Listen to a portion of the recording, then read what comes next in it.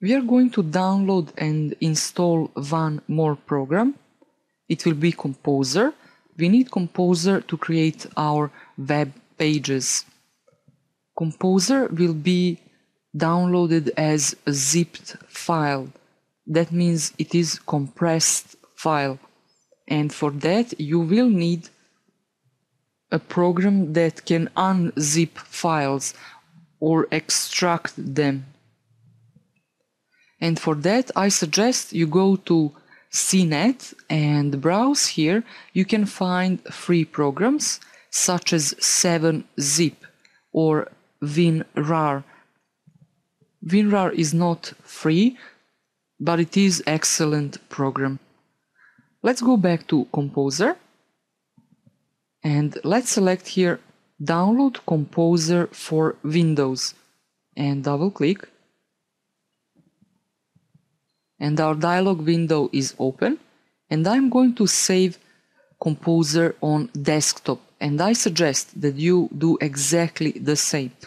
So select desktop and select here save. As you can see, this is zipped folder. If you want to unzip this folder with WinRAR, this is how you will do that. Double click on this folder. You will select Kompozer's folder. Just click on Kompozer's folder, and when it turns blue it means that it is selected. You will select up here extract files and you will select desktop and select OK. And I will select here yes to all. Now that we extracted our folder to our desktop, this is what you have to do next. You will double click on this extracted folder. And don't be intimidated with all these files and folders. We need only one file here.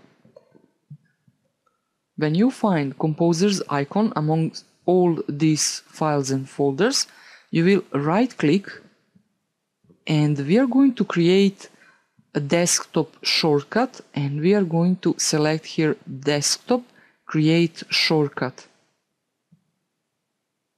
And I can close this now, and this is our Kompozer icon that we need in order to create our web pages. However, if you download 7zip, this is how your folder would look, and you're going to right click and open with 7zip file manager, and you're going to select Kompozer and exactly the same procedure. Select extract, select your desktop or change destination. I suggest that you leave it as desktop and select OK, and it will extract your Kompozer file. This will be all for part 4, and I hope you enjoyed learning all of this, and I will see you in module 2. Have a great day.